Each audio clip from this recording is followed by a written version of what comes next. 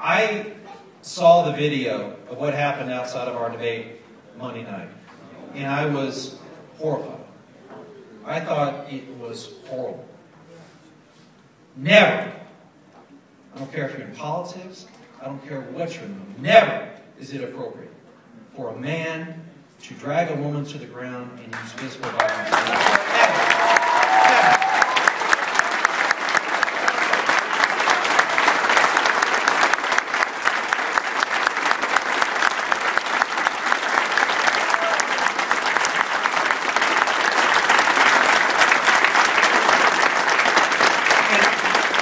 And as I travel across Kentucky, people are saying to me, Jack, you seem like you're feisty. You seem like you're fighting. You know what the answer is?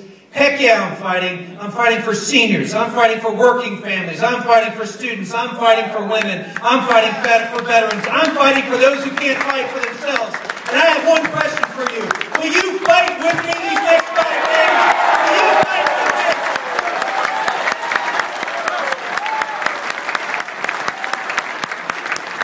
I have an opponent out there who gives a speech right now where he says that to be in America today, it's like being in Germany when they gave rise to Hitler.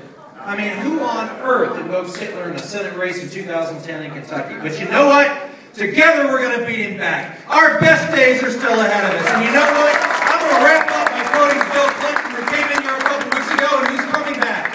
There's nothing that's wrong with America that can't be fixed by what's right with America. So thank you very much.